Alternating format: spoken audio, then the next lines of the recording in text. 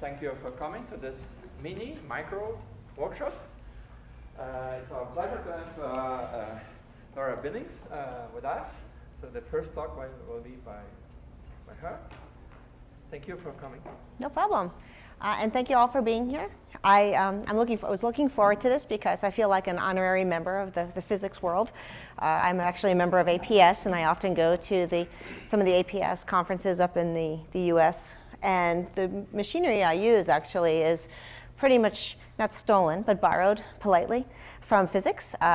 So I try to, actually my goal for this talk is actually to show you how the mathematicians have kind of adopted some of our methods from large deviation theory to actually work on some problems in both epidemiology and in population dynamics in general. So today I'm going to talk about using stochastic models in epidemiology. It's kind of an overview and a little bit about new mathematical methods that we've built on some of these methods. And then I also wanted to mention very quickly my collaborators. Eric Forgeston is another professor at Montclair State University.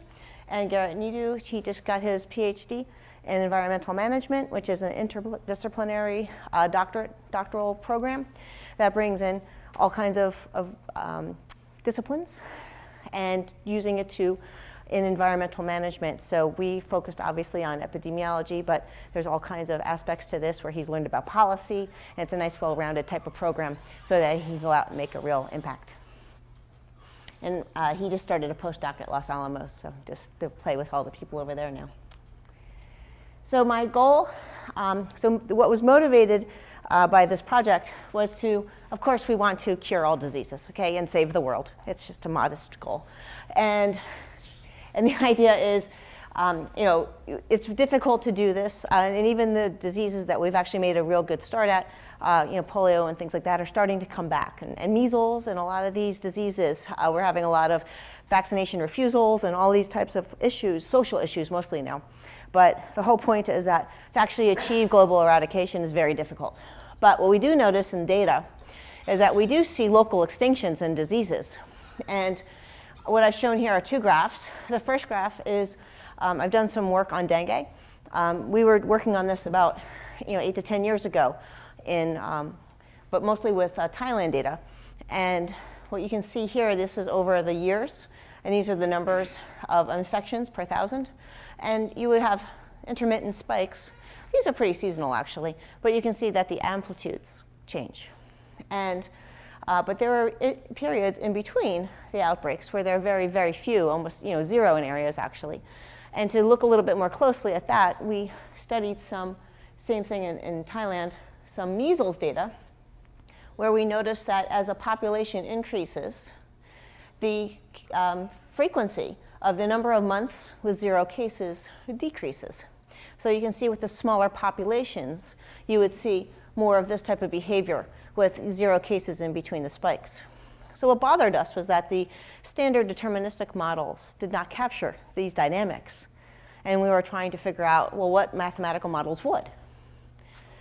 So what we did see was stochastic models.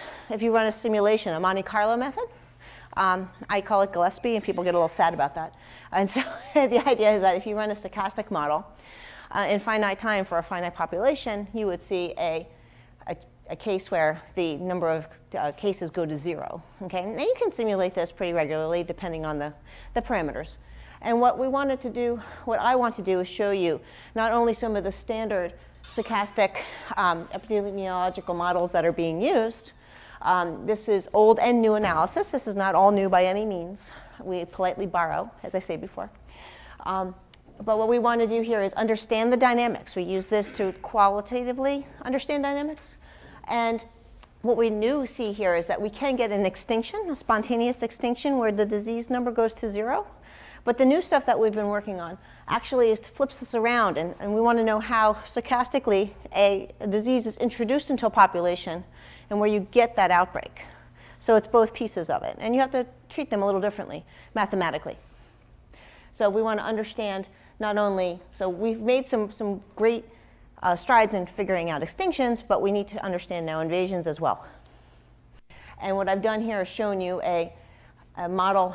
It's a little bit messed up. You can't see the line. Sorry about that. So this graph here is actually the invasion of an Ebola disease model.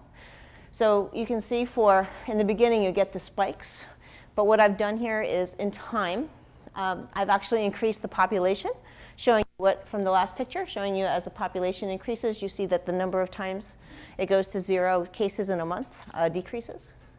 So if you increase the population consistently, as you go in time, the number of people infected actually goes from having these intermittent spikes to actually something that's above the graph where you don't get any zeros. And so I wanted to show you that this can happen in a model, and also how can we be a little bit careful about the parameters and make sure that this doesn't happen for a disease like Ebola. We don't want that Ebola to become endemic. That would be bad. Alrighty, so you guys all know this because you're physicists. This is just differential equations, no big deal. We're looking at fluxes. This is the standard model people use in epidemiology.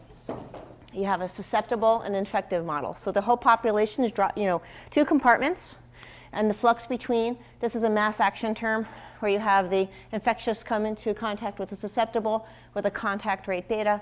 And so that is your probability of which you catch the disease from this type of contact. You have a recovery rate where the infectious goes back to susceptibles, and you can catch it again, and that's gamma.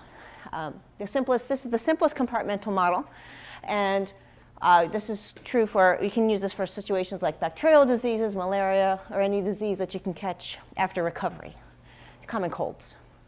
And what we do actually is we're going to reduce the dimension by saying that if we have an average population over time, which is n, and we assume n is large, that the susceptibles plus the infected is n, so we can actually replace one of the variables, and then we have a one-dimensional problem, and we can do everything analytically. So we put together our deterministic rate equations. So these are all the fluxes. And you can see here it's in 2 dimensions. But what we're going to do is take this I differential equation, and we're going to replace the S with n minus I, and then we get a one-dimensional model. OK, everybody? Oops, that one. OK, so that's what you see right here. So we have our reduced dimension, one-dimensional differential equation. But this is a mean field equation. OK, that's really what it is. There's no noise. Everything's deterministic. And if you do the basic analysis, what you'll see is that you can linearize about so there's 2 steady states. You can linearize about each one. Find the eigenvalue. Yes? Everyone knows how to do that. You're all physicists to Calc 1. I know it. OK. and so if you plug in 0, for example, OK, you can see that's a steady state, 0, minus 0, minus 0, right? And if you actually look at the parameters that people use for diseases, most of the time we have a situation where the parameters make the disease-free equilibrium unstable and the endemic one stable. So therefore, you would get, if you start with any initial condition above 0, it would asymptotically approach the endemic state. Very boring. It's asymptotics. It's fine. Okay? And what you see here is this is a transcritical bifurcation, meaning that as I change the ratio of the parameters, so this is a standard expression that they use in math biology. It's the basic reproductive number, or reproduction number, depending on the literature. And you can see it's equivalent to linearizing and looking at eigenvalue. But what they do is they actually set this equal to 0, and they rearrange it. And so that they look at the ratio. And if this ratio is bigger than 1, it's equivalent to the eigenvalue being bigger than 0. Okay? So what happens here is that if the eigenvalue is, so I meant to say the basic reproduction number is bigger than 1, your endemic state is going to be stable. So you're on this side over here on the right. So R0 is bigger than 1. And what will happen is you have an unstable 0 for the infectious steady state. And then you'll have a stable one up here for the endemic. And vertically, if you think about what's going on with the dynamics, all the solutions approach the red line. And that's what you see right here. Make sense? OK. This is important only because when we do this in higher dimensions, there's lots and lots of variables and lots of parameters, but it's the same idea. So as I said a second ago, this is very boring. This is in the sense you get asymptotics. The solution goes towards a steady state, and that's all you have. You never see die-out. You never see outbreaks. You never see anything. And this gives you an idea of the parameters that are necessary for the die-out state to be stable. And that's what you want to do with vaccinations. You want to actually get it so that this population cannot hold the infection. And that's what they've used for years. The reproductive number has to be something for measles like 97% in the US. And So what we want to do is explore other types of dynamics, especially when there's no vaccine. Okay? So Ebola, there's no vaccine for a long time. Dengue didn't have a vaccine. So what we want to do is explore populations, these dynamics in populations when you're not doing something more than just staring at the basic reproduction number. So what we did was we started to explore stochastic modeling. And this is the random interactions within the system. So I'm looking at internal dynamics, internal noise. This is not the Langevin type of external noise term in a continuous model. I'm going to look at discrete populations. Okay?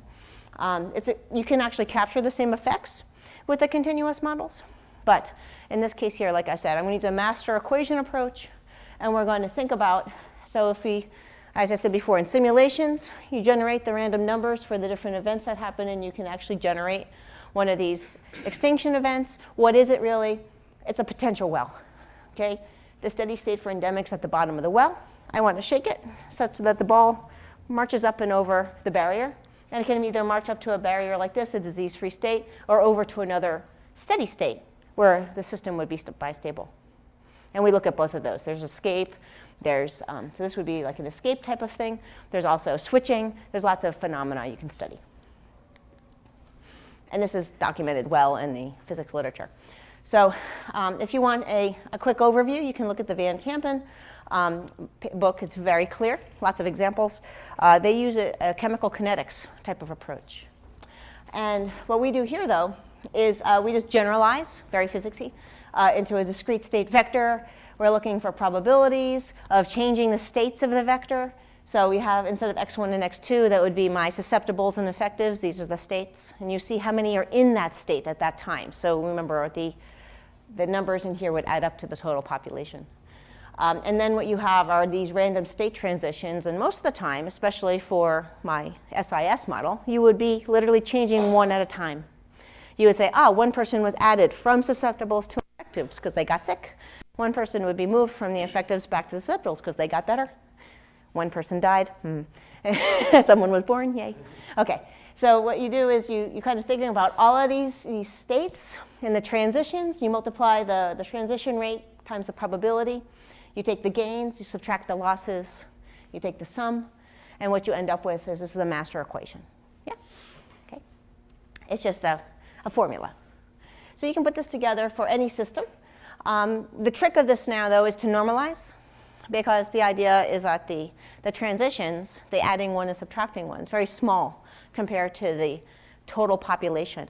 And if you take an expansion of the system, a Taylor expansion, then you can get rid of the small terms. And so what you do is, and so this has been done over the years, and you can take your master equation, you normalize it. And what we do, the real trick of this is we're going to take the WKB approximation. This is a ansatz for the probability distribution. And if the system is quasi-stationary, meaning that the steady states are far enough away from each other with a low probability in between, this will work. Okay? And so this is our expression. It's an exponential. And if you take to leading order, so if I expand it, throw away the small terms, to leading order, what you end up with using that ansatz is a Hamilton-Jacobi equation. You get Hamilton's equations, which has very nice properties, lots of nice math. And we use that to run with it. Okay? Remember, this system has, in this ansatz, instead of having the entire distribution being a function, what we've done is we've put the unknown function up here. It's called the action. The action is this S. And when we actually do our expansion to leading order, we don't have any S's, that function, but we do have the derivative with respect to the state. And that's going to be this variable P. We're going to call that our conjugate momentum. And that captures the effects of the noise in the system. So what we've done is turned it into what I call a deterministic looking system, but the effects of the noise is in a variable. So if P was 0, there would be no noise. Okay? And back to the deterministic situation from before. And so we can look at this Hamiltonian and look at the different energy levels. We look at when the energy is 0, and we're going to have all kinds of nice dynamics come out. So remember, this is capturing, so if I actually can solve this equation, then I can, to approximate the action. So the action and all that comes back from, it started with Brownian motion with Einstein, and then Richard Feynman did a whole lot of work on this. And so there are some nice papers by Feynman on how to solve these. And so if you can actually solve for this action, remember that's a probability distribution. And 1 over the probability is the frequency. And if we can integrate along the path it takes for an event to happen, we can actually get the mean time to extinction. And so the formula is all about solving for what we want to do is minimize that action or the work involved to get from one state to the other. So you integrate along that instanton. I call it a manifold. And then you can end up with a nice mean time for one of these events to occur, okay? Without simulation, all analytical. So going back to our SIS model, what we ended up with. So this was the mean field equation from before. That's deterministic. And we thought about the different transition rates. So you have your addition by infection and removal due to recovery and death. You put it into the formula. And the next step, of course, is to take these distributions, these probability distributions, and put in our WKB approximation, the ansatz. So you put that in, and you end up with this kind of a Hamiltonian. See, there's just a couple of exponentials. And this is actually what we describe as a nice equation. Very nice. And because you can solve it. So the point here is that if P is 0 or I is 0, you'll get that the Hamiltonian is energy level 0. And then there's one other solution in here that depends on your variables. So the P and I are dependent on each other. And I'll show you how they relate in the next picture. So you can take your partial derivatives of the Hamiltonian, and you get your Hamilton's equations. This is a nice dynamical system. So you're back in my mathematical world. I like to analyze these things. You can you make both of those differential equations equal to 0. You end up with steady states. And you put the whole picture together. Okay? So this is just a lot of, equations at the moment. But here's my big picture that explains it all. So those 3 steady states are here, here, and here. So like I said before, when P is 0, so that's along this axis at the top here, that's my deterministic case. There was the endemic state. And you can see the arrows showing the endemic state for my parameters is stable. The extinct state, and you can see along that line for my arrows, the extinct state is unstable. And if you were just in the deterministic world, if you started anywhere on this axis, you would just run to the right to the endemic state. Okay, that's all the solutions. That's that asymptotic stuff from before. But by adding the noise, I've added a dimension. I've added this vertical dimension. And now I'm able to escape, because remember in Hamiltonian systems, all the steady states are either saddles or centers. Okay? So the saddle allows you to escape. You can escape down that third solution. Remember, it was I equals 0 and P equals 0 were 2 Hamiltonian energy level zeros. But then there's this third one that had the I and the P dependent on each other. The instanton allows you to escape from the endemic state to this other, I'm calling it the fluctuational extinction state, because if I project down, it looks just like an extinct state, but the P is non-zero.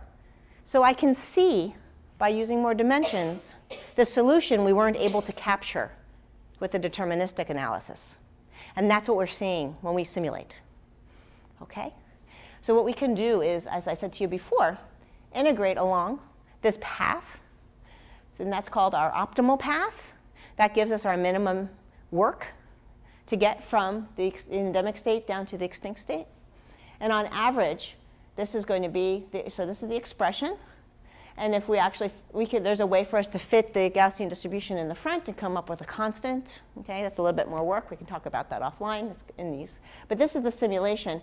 And I'll show you that this expression for the mean time to extinction actually captures what you see in your simulations. So that's what these purple dots are here. So the simulation is 10,000 Monte Carlo simulations using like a Gillespie algorithm. You flip a coin to see which events occur. You add to subtract. People get sick, people get better, people die, And you can see that as we increase my basic reproduction number, this is the average number, and this is over several time scales. And you can see that as we increase R0, and then we put the theory, which is this line for this expression right here, it matches up just right. And so this actually works. And this has been shown over and over again in the literature. So there's a problem down in here. And that's because as R0 goes to 1, remember what happens are the 2 steady states come together, they converge, and you don't have quasi-stationarity. And therefore, my ansatz doesn't apply anymore, and you have to do something else. okay? But it does a very good job up here, and I would have kept going, but it takes too long. Alrighty, so that's the basic gist, and so now I'm going to go a little bit faster and show you some fun stuff for Ebola. So what we have is an understanding of extinction, and we could actually, for Ebola, we can actually find the extinction, but what we're going to do is look at invasion. So what we have here is just a quick overview of Ebola. The reason why this was exciting, actually quite scary, back in 2014 was the fact that there was these outbreaks that just kept occurring in that same time series way, here and there, around in Guinea, Liberia, and Sierra Leone. And then you see, this is for 2 years, from 2014 to 2016. There was almost 30,000 cases with an enormous number of deaths. The mortality is very high for Ebola. And what we're trying to do is figure out how can one figure out or approximate the number of, or how often these outbreaks will occur in the future. We want to predict.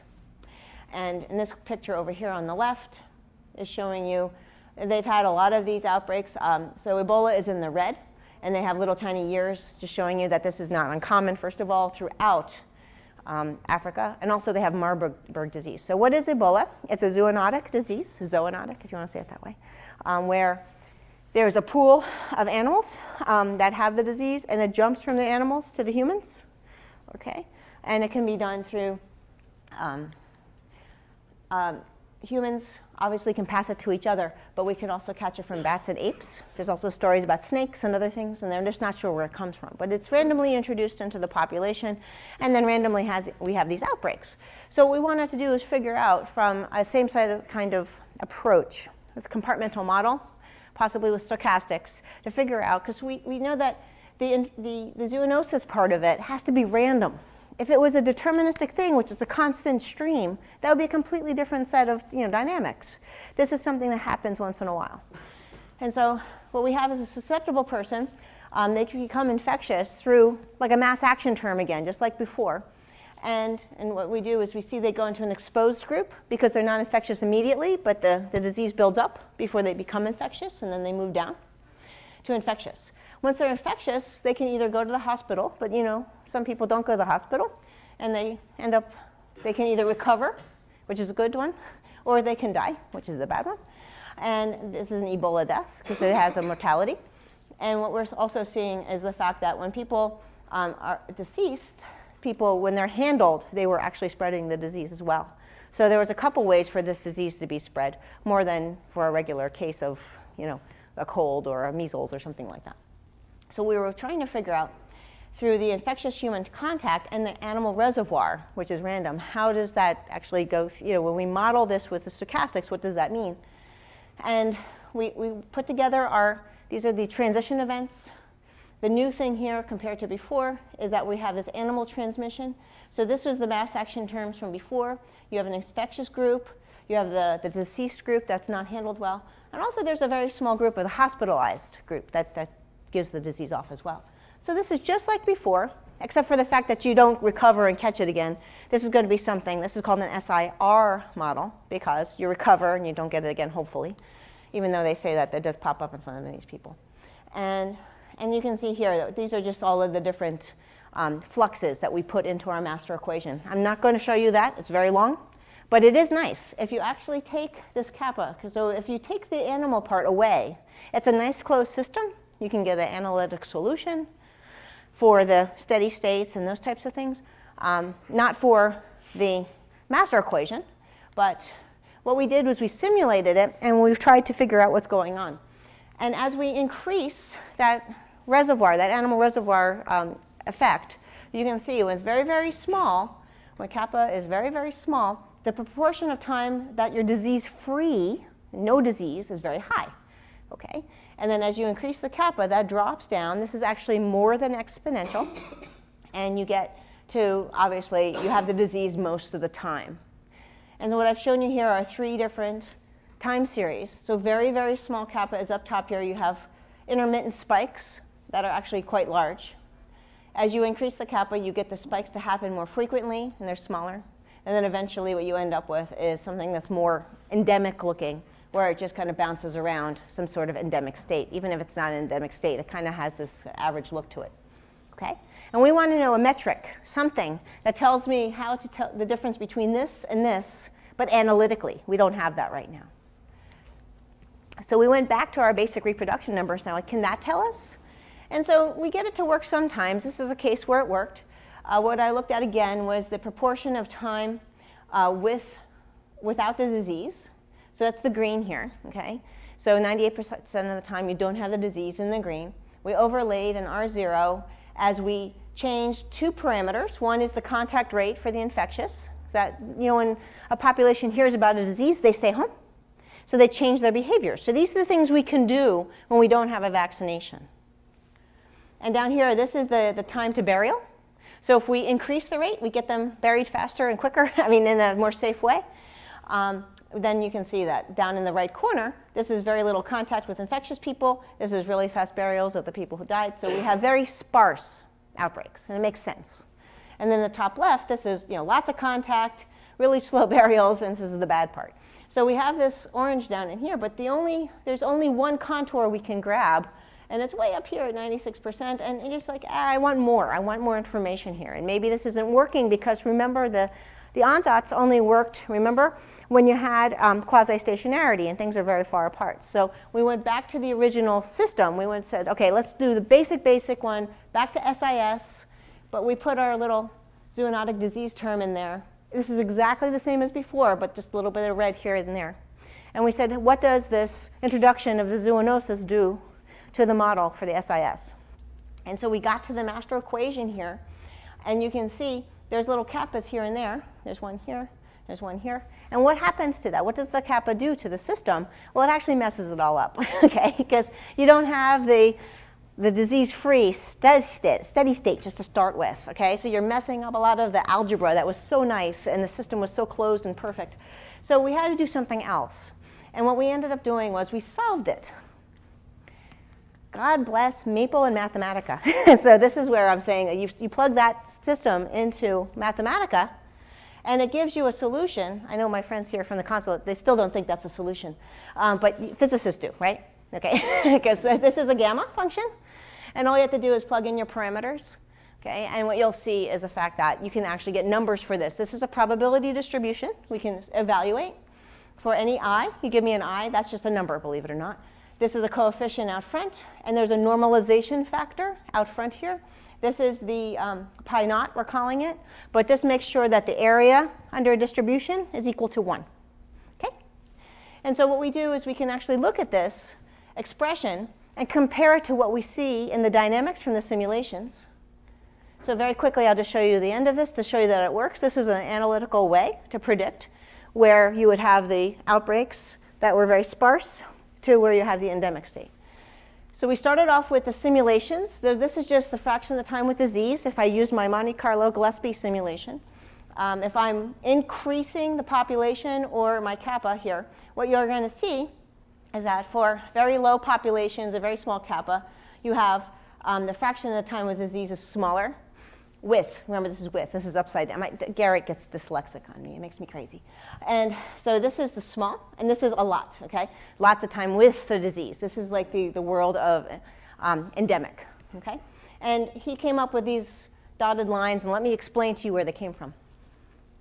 So what we ended up doing was, these are the simulations, and then we looked at the associated probability distributions. Okay, those are the rows that we solved for with those nice gamma distributions, or expressions. And what you'll see here is that when you have, for example, something like this is quasi-stationary.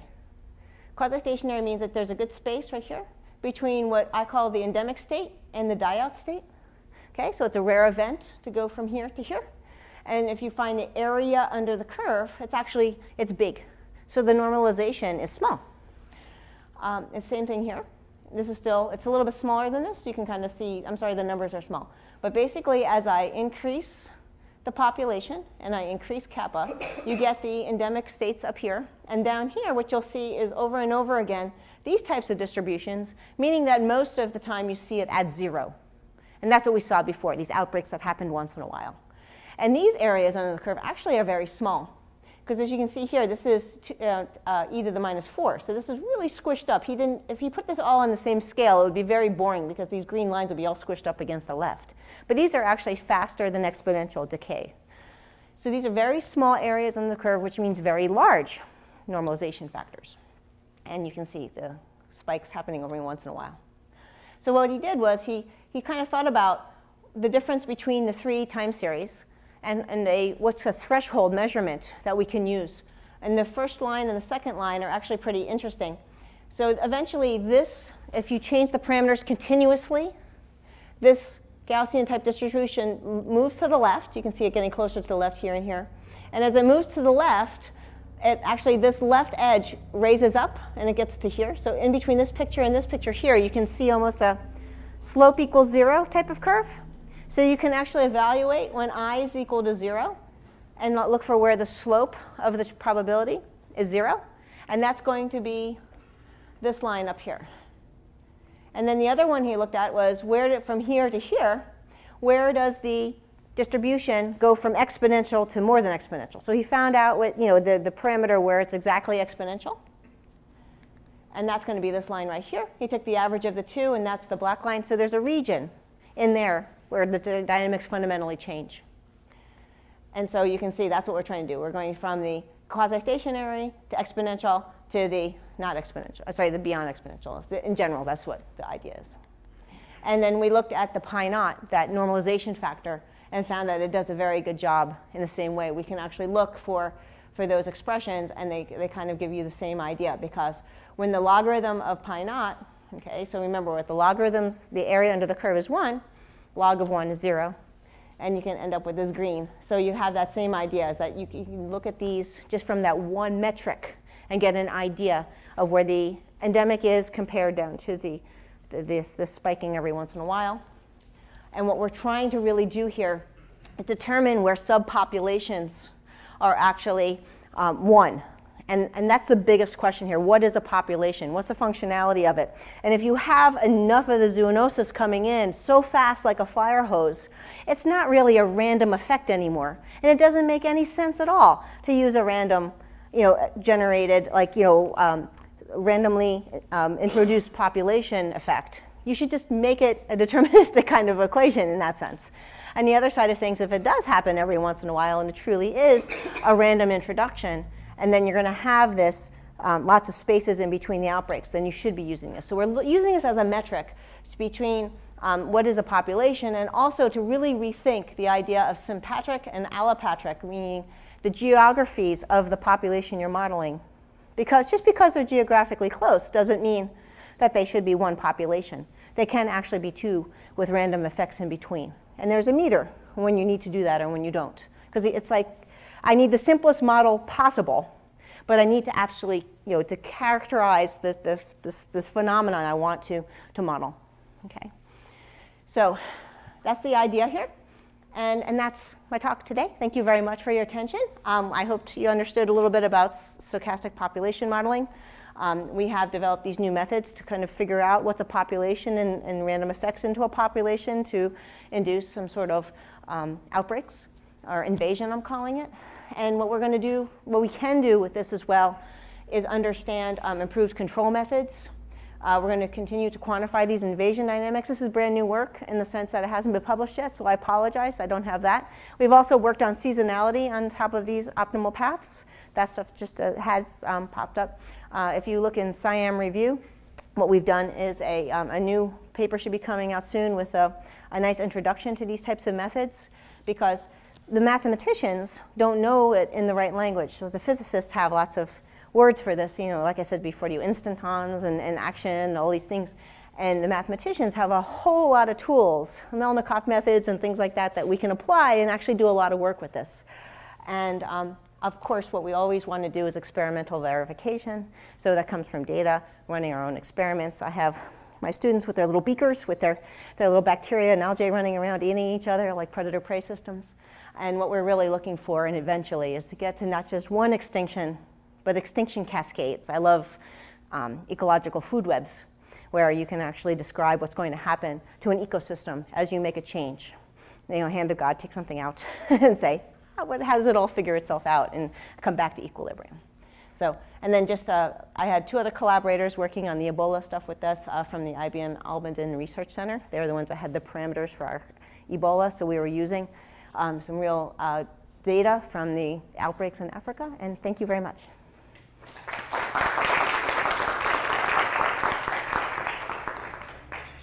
Thank you. So we have time for questions.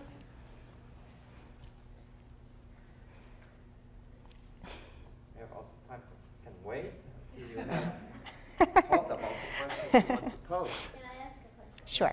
I'm sorry that I wanted to give them the opportunity, but I'll just kick it off. Okay. Maybe it'll inspire. So the same way that you're trying to identify extinction, could you identify emergence of new things? I would love to, yes. That would be also another type of random event. What we did with the dengue was we were looking at how much harder it was to support another serotype. And it showed this kind of exponential decrease. It was really easy to go from 1 to 2 to 3, but when we got out to 4, things kind of flattened out, and it was a lot more, it was harder to put a 5th one in because you get into this world. So my goal actually is exactly like you just said. I think of it as an energy, and for a food web, for example, you have all of them using up the energy in some sort of balance. And that's pretty much what the ecologists do. They find their steady state, they take a Jacobian, and they analyze the Jacobian as if it's the model. I'm like, no, it's just a Jacobian around a steady state. So as you move things, you're going to mess up the steady states, and you have to do more, and you actually have to look at the dynamical system. And I would love to actually figure that out. Where's the space for someone to invade? So if you put an invasive species into a food web, how does that work? And also, same idea, if you pull some sort of species out, how do the existing species come in and use up that space? That's my proposal. Let's do it at the end of the month.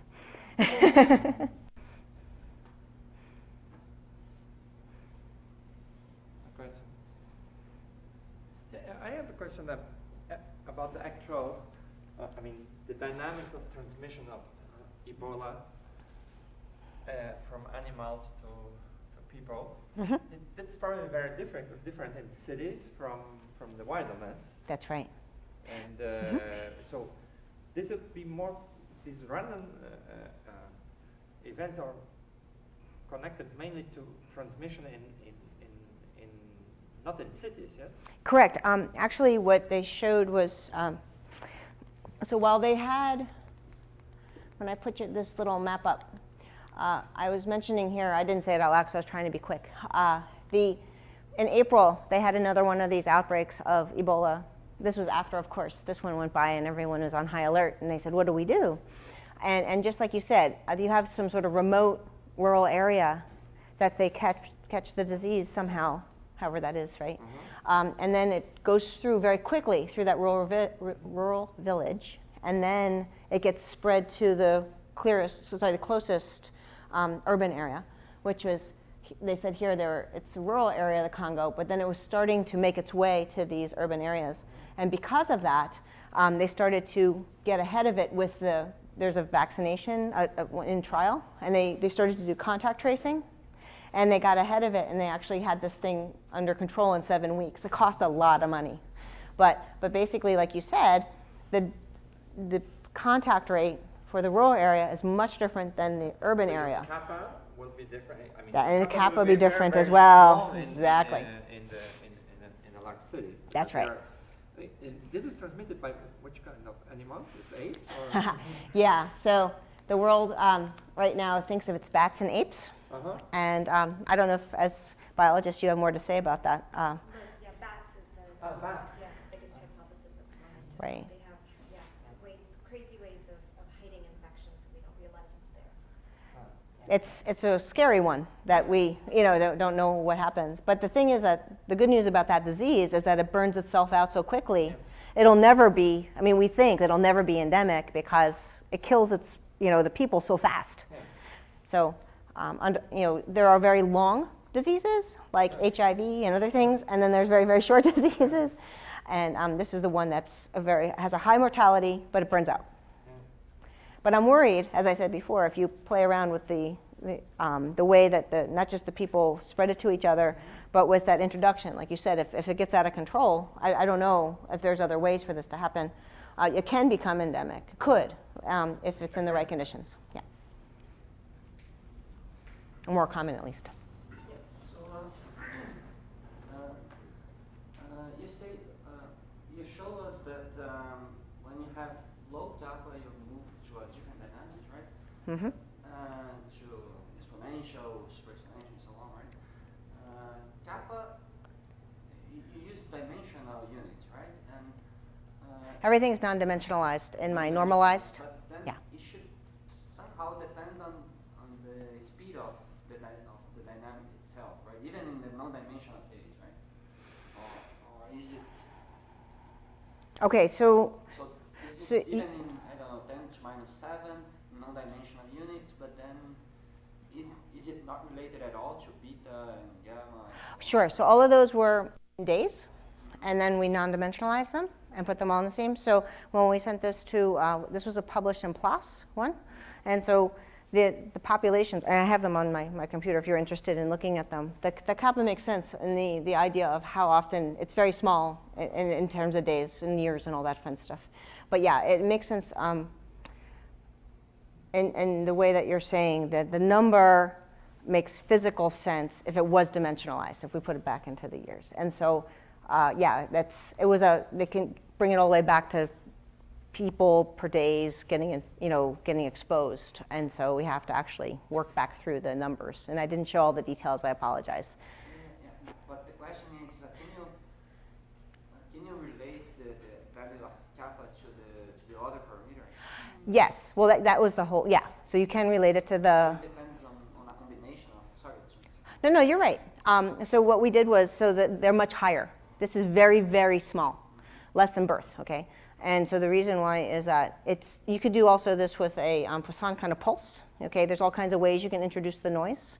And what I was hoping is that you can think of this also as if you had a population and you had some sort of external source. It could be just from travel, like you have a population and the travel and the people are bringing in measles or whatever it is, or if you can bring in, so it doesn't have to be migration anymore, where people move into the population and stay because these diseases are spread so quickly. And so, yeah, this is, and magnitude-wise, it's much, much, much less than the regular contact rate.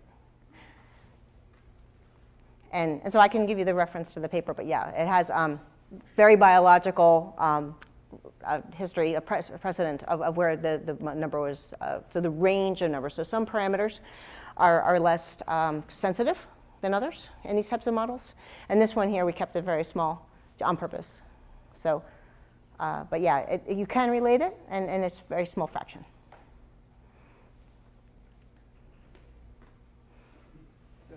Mm-hmm.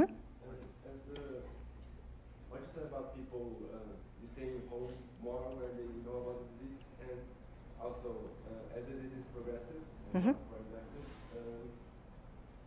more people go to the hospital and get infected there. That's right. Because there are more sick people in the hospital. That's right. So do you think there will be a way to I don't know, change the parameters as the disease progresses? So Absolutely. Apply this, or is it too? Yeah, no, that's exactly what happens in real life. And that's what did happen in the cases I was showing you, because people, and it happens in groups, whatever the disease is, people stay home. They get nervous. And they did that. And a lot of the contact rates dropped. And then they did change their behaviors and their burial rituals because they knew it was dangerous. And that's a big deal, actually, because that was something they didn't want to do. But this is, I think of this as, here's an example you can all, well, maybe you're younger than me, understand. Email viruses, spam emails that have things to click on. And everyone knows, don't click on that one. It's a terrible trap. and it'll infect your machine, and all bad things will happen. So you can see profiles from the different virus companies of a spike of a certain email virus, and then it drops off immediately. And the ones that are just word of mouth, and they can update their registries and things like that. So the the contact rates and the susceptibility should be a time function, time-dependent function that drops immediately. The other part was the other ones that are slow and in the background that you don't know about, those contact rates, you kind of just wander along and there's no reaction to it. So there's two fundamentally different types of dynamics here. But I think that you're right, that the ones that are out there in the media saying, hey, be careful, then you actually have this change of behavior that happens. And what you can also see is when Sarah does her talk next, that people do things to look for cures and information about the diseases. So she's going to talk a little bit about dengue. And what she finds is that people go online and say, hey, what's this disease about? What should I do? And so, yeah, you can actually see it coming in a sense of the people self-reporting. And then at the same time, they actually stay in and they get nervous and all that. But yeah, I like that idea a lot. And there's also the opposite situation, like there are some diseases that in the hospital are more likely to spread, like tuberculosis is mostly Yes. hospital infections. That's right. So the other way around can happen as well. Yes, no, that's exactly right. And also, it's the same idea as well, as that if they know what to do with the disease, you can get the recovery time to be faster for certain cases, whatever the diseases are. So, and that's the same thing for computers. The computers will be infected for less. So you can apply this to a lot of different things. And then with the stochastics, I mean, we're even applying, this is from high energy physics, actually. The stochastics, the simulations jumping from state to state, you can do it with Josephson junctions and things like that. So, I mean, this is a phenomena that's been studied widely and can be applied to a lot of things. So they're thinking about using this for switching inside of intracellular dynamics. For example, when cancer cells turn on and off and you know, reproducing very quickly. So there's a lot of these types of switching events that happen that we can model with this. And then, of course, how can we change that rate, make it less easy to switch? It's the barrier in between two wells. Yeah. Good. So you are saying that one way of using this result is to try to assess if you have two populations that you can actually treat as two not really isolated, but disjoint. Disjoint, exactly, that's right. So no population is really disjoint these days, right? No population is really disjoint these days. Everyone's connected somehow. Yeah, well, but yeah, well, we have a lot of ecological situations. Yeah, well, Yes, of course. Yeah, not human populations are very connected, but These days, yes. yeah. But then I'm thinking out aloud. I was wondering when you would actually use that, because a lot of the idea behind connecting two populations is that, I don't know, for instance, epidemics become correlated, right? So when there's epidemic Yes. here, then Yes. epidemics over there, right? Right. And if you substitute this connection, Mhm. even if it's a very, very slight one with a constant rate, then you lose this, right? So you have somehow to introduce. So, okay, so when I was finishing up there with my allopatric, okay, so normally, so where I live in Montclair, we're literally 20 miles away from New York City. And a lot of people travel into New York City to work, and then they come home, and they can bring the disease back and forth. But there's a lot of people who don't go I haven't been in New York City probably in 2 or 3 years. It's fine, except for I went to JFK. Does that count? Anyway, so the point here is that you also have Ipanema and Copacabana. That's where we were a couple days ago. And so are those two different populations? There's a question about that. I mean, do the people really wander back and forth? And so you're absolutely right.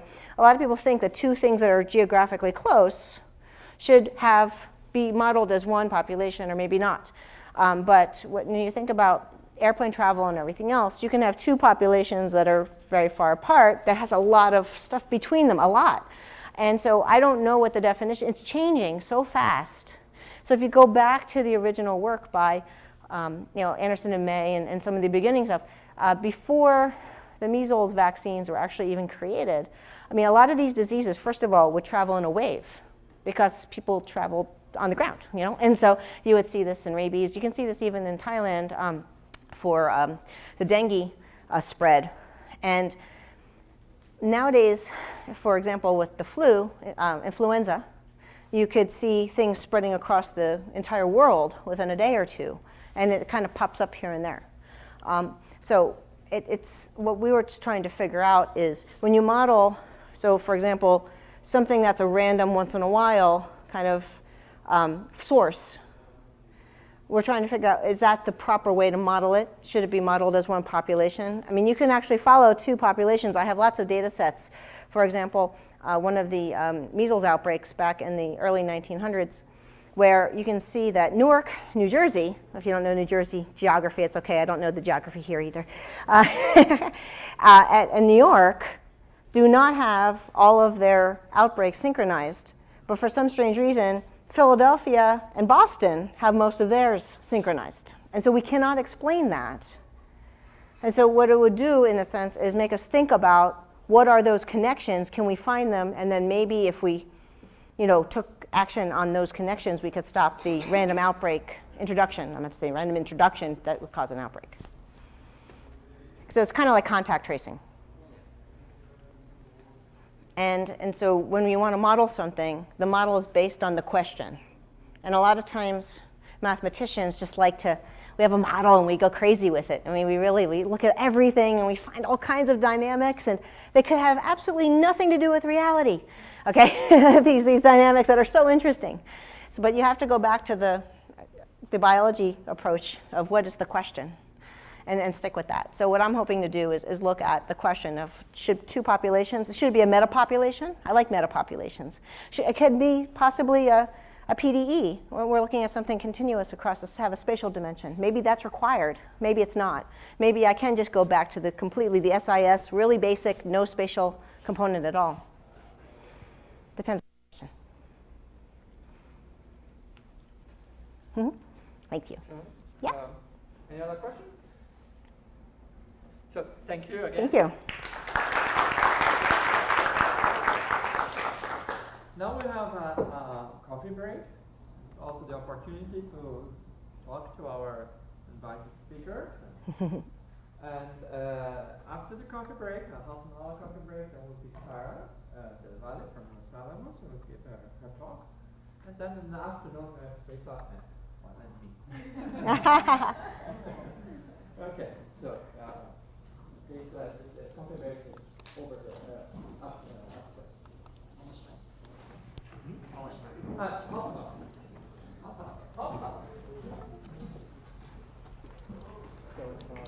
So we have a driver that takes a picture, photo, and the driver. Okay? So you have already checked in, or you? I already checked in. Okay. No, you checked in for the flight? No, we didn't check in because Our reservation's weird. Is it? because it's the U.S., I don't know. You know what? They're doing that with me too. And you have to show all your papers when you get there. Show like a passport and everything. Okay. So you want to? Thank you for the questions. Yeah, thank you. I don't know if I articulated it right, actually. I really like all this stuff about, when you have sometimes metapopulation, sometimes you use explicit spatial models and so on. But the question is, how do you decide, right? Because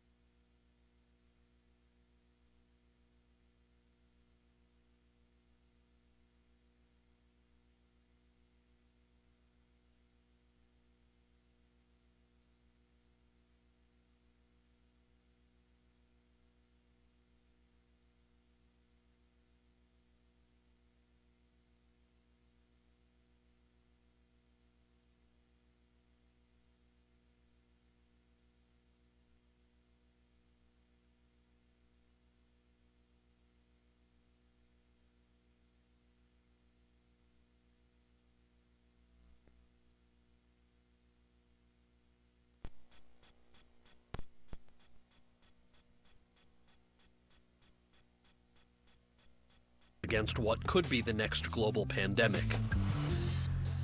You can clearly see how it starts at airports,